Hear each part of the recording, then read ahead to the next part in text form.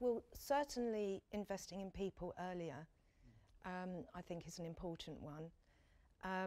I would say there are two things. One is networking. I didn't network enough.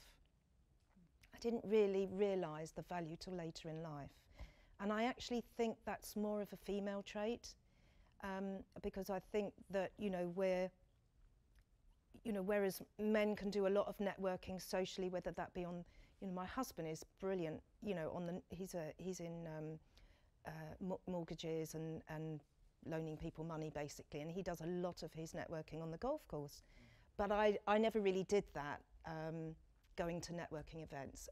So I definitely, because you meet a stranger and you just never know how that's going to change your life.